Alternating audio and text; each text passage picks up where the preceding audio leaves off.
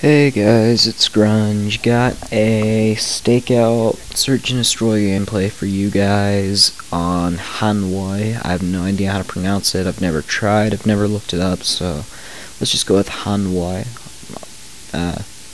Just cause. Yeah, I'm running the stakeout today, and the stakeout is a really good shotgun. Definitely the best shotgun in Black Ops. It does the same damage as the Olympia, but with a little bit more range. And the stakeout, this also applies to the HS-10. The only thing I don't like about them is that these guns are not what I'm used to in shotguns. What I mean by that, most shotguns will have, will have a tighter spread when you're firing from the hip and a wider spread when you aim down sight with them. And aiming down sight with a shotgun to get that wider spread is good for when there are multiple targets or when it's hard to track someone. So, oh, and right there, it was host migration, so it skipped a little bit into the video, but yeah, it's all the same. But the stakeout in the HS-10, when you aim down sight, it actually tightens the spread, much tighter than steady aim can do, so that's why I run Sleight of Hand Pro on the stakeout in the HS-10 so I can aim down sight, and that's pretty awkward, but you get used to it pretty fast. And the stakeout's not a bad gun. It's definitely the best shotgun in this game in my opinion.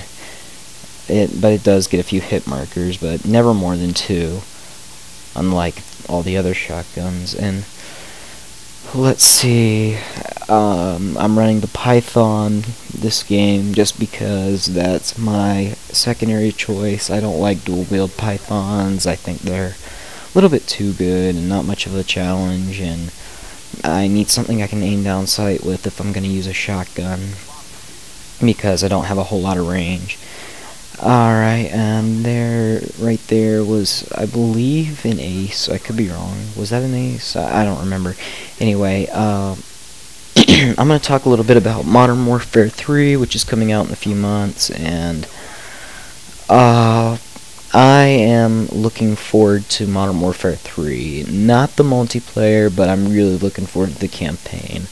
I know the multiplayer is either going to be too boring, or, well, you know, Infinity Ward's not really completely in charge of it, so it may be something completely different, and it's made by a completely different company called Sledgehammer. But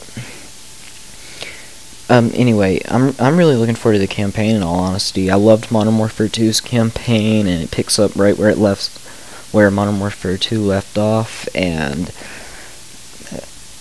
it looks like a lot of fun. You're fighting in downtown, I think you're fighting in New York this time, or is it DC? I don't remember, but they all look pretty, the campaign looks pretty good, and Modern Warfare 2's plot was great, and it's picking right up where it left off. One thing I never understood, though, is why exactly, never mind. I mean, it's a little bit far-fetched that the CIA would allow an American to go undercover and kill several hundred Russians just to get on the good side of someone, but, you know, it's a video game. And anyway, the multiplayer in Modern Warfare 3, Sledgehammer seems really sincere that they learned from Infinity Ward's mistakes, and they're not going to bring, an all-out, overpowered, broken game like Modern Warfare 2 was, an unbalanced game. With all the explosives and the assault rifles and kill streaks and commando, OMA, all that stuff. But I'm glad that Infinity Ward's not making the multiplayer, because I'm not a fan of Infinity Ward other than their single player games. I think Treyarch is definitely superior to Infinity Ward, and a lot of people call me crazy and whatnot, but if you think about it, they really are, because Infinity Ward really doesn't care that much about the community unless you complain enough. An example would be the 1887s. It took a lot of complaining to fix that, along with the care package glitch. In Modern Warfare 2, it took months for them to fix both of those things. Whereas Treyarch, when there was a problem, it would only take like a week or a couple weeks to fix it. But in both World at War and Black Ops,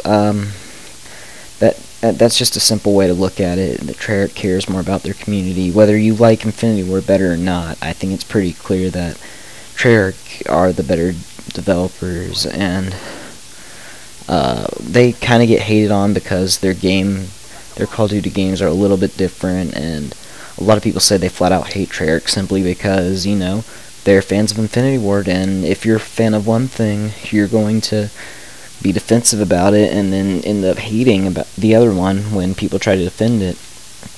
An example would be Halo versus Call of Duty. You know, you may have never played Call of Duty in your life, but you're a Halo fan, and people are trying to compare your favorite game to Call of Duty, so Call of Duty's terrible. You know, it's like patriotism. Your country's the best country in the world, even though you've never been. Well, I don't think like that. I don't think America's the best country in the world at all. Definitely not, but that's just a lot of the mentality these days. Anyway, this game is coming to a close. I think, yep, I pick up the final kill right there for the 13-1 Search and Destroy gameplay. Pretty good score considering the fact I was using a shotgun. Hope you enjoyed this video, guys. I'll talk more about Modern Warfare 3 in my videos to come, and don't worry, I'm not abandoning Fallout. I just need a break from it. Expect some Fallout videos later, and goodbye, guys.